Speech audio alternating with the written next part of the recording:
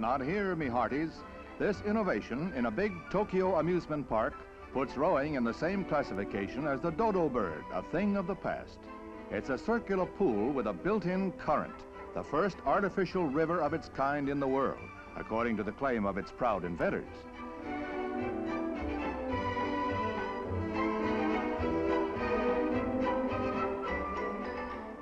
Swimmers may buck the tide if they want to, but why? Built at a cost of $830,000, it's now the most popular aquatic playground in Japan. Evidence that there's no water shortage in Tokyo.